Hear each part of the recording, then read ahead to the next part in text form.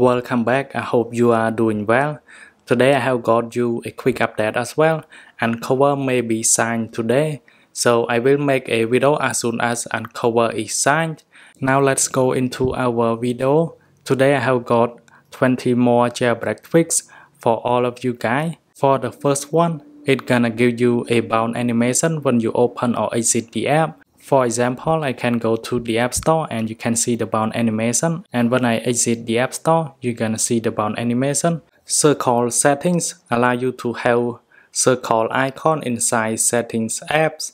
And as you can see from the left side here. Move on to the next one. This is the tweak for App Store. So if I go to the App Store, you can see from the tab at the bottom, and instead of arcade button, we have update now. So you can click to go to update, so where you can access to update much faster. StayLOWCC will push all of the button into the bottom. So when you invoke control center, you can see all of the button here has been pushed to the bottom, so you can reach with one hand. You don't need to go to the top, so you just use one hand and you can access to all of those buttons. Bury it basically allow you to open any apps directly from your iPhone lock screen, so it is a quick way to open your favorite app. Now you can see at the bottom here I have Facebook, App Store, Amazon and settings. So if I want to go to the App Store, I just swipe down and now it will launch App Store straight away. And if you have Face ID or Touch ID available on your device, it's gonna ask for the Face ID and passcode first before you can launch all of those apps, so it is much more secure. And now let me show you again from my Face ID. Now it is locked. If I go to Facebook, I can swipe down and it will confirm with my code, my passcode, or I can confirm with my Face ID. And you can see as soon as it is confirmed, it will launch the app straight away. And you can go to settings where you can select the app here. So we have app 1 until app 4 and you can select from here. Action allow you to change color on many different elements on system-wide on your iPhone. And as you can see on setting here, so the label is in pink. And then let me select the different one. Let's go to yellow. And I can go back and you can see it has been changed to yellow. And if I go into the app, let's say I go to the App Store, and you can see when the tab is selected, it is in yellow. And on camera, when I go to camera here, you can see here the label is in yellow. And now let me change to the other color. Let's select on blue. So now let me respring. Now when I go back to camera, and you can see the label here, it is in blue, and also the focus as well, and the light photo here. Usually with stock iOS version, when you want to delete a photo, you're gonna delete 2 times. So first time you're gonna delete from the photo itself, and then it will go to recent delete. But after you install the tweak, it's gonna permanently delete the photo, so you can have the new option. So when you go to photo, and when I click on delete, it's gonna ask me whether I want to permanently delete my photo, which is it is completely removed from the photo app. It doesn't go into recently delete. SizeFinder, basically it allows you to see the size of the application. You can see directly from your iPhone home screen. You don't need to go to setting and go to iPhone storage. You can basically see from the home screen. Now when I go to edit mode, where I can force touch and hold, and now you can see we are standing in edit mode, and where you can see the label on top here, which show the size of each application. And you can take a closer look, and on Messenger I have 32 MB. Houdini, and don't mind me if I pronounce it incorrectly. So for the tweaks, it is basically allow you to hide the clock from the lock screen with the tape. Now when I go to my lock screen, and you can see there is no clock on the top, and when I double tap on the screen, it's gonna bring back the clock right here and the date. So if you want to see the wallpaper, for example, you want to see in full screen, you can just hide the clock here, and then you have more space to see the wallpaper. go to Pancake. So for the tweaks, it's gonna allow you to go to the previous page by swipe here, just in the middle of the screen. Usually with stock iOS version, you need to swipe all the way to the edge in order to go back to previous page. But after you install Pancake, you just swipe anywhere on the screen to go back to the previous page. And the good thing about the tweak, it does support within third-party app as well. For example, if I go to Facebook, and let's say I go to the post like this, where I can just swipe back. So without going to the edge of the screen, it is pretty simple.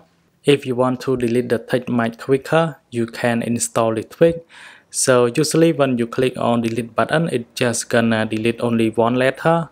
But now you can hold on shift and you can see the delete button here turn to red, where I can just click it one more time and all of the text will be deleted, as you can see here. DoubleCut let you insert email much faster, so you can go to settings and go to DoubleCut right here, where I can just add my email. And after I add it, and now when I go to, let's say I want to insert my email, so I just go to the number here, where I can double tap on add button, and then it's gonna add my email straight away. SwipeForMore, it was built to enhance side usability. If you don't want to confuse, you can disable use icon, and then you can go to side, and once you are inside here, you can swipe here, swipe to the left, then it's gonna show you the label here where you can remove, reinstall or remove. If you have the iPhone 8 or newer, you can install LatchKey. It allows you to customize the Face ID icon,